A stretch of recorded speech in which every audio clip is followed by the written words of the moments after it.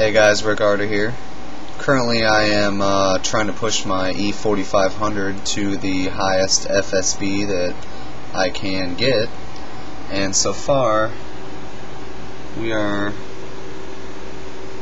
at, as you can see, 380 megahertz bus speed, rated FSB, 1520 megahertz, with an 8 multiplier at 3.04 gigahertz or 3040 megahertz, whichever way you want to see it. As you can see, voltage is a tad high just to make sure that that eliminates anything with the CPU, so I can make sure. I tried to boot at 400, but it wouldn't go with the 6 multiplier, so we're going to try and see if we can edge it up, because I went from 350 to 400 with the same BIOS settings and the 6x multiplier, and it failed. So see, just to show you, I got the 4500 here, Allendale, even though it says Conrail, 65 nanometer.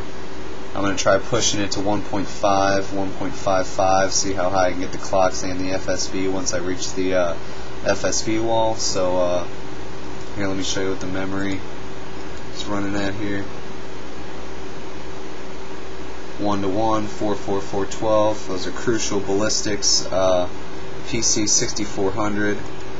I can run them up to 1000 megahertz, but that's really not needed now. So, and here's my motherboard specs: ASUS P5K-E 0503 BIOS.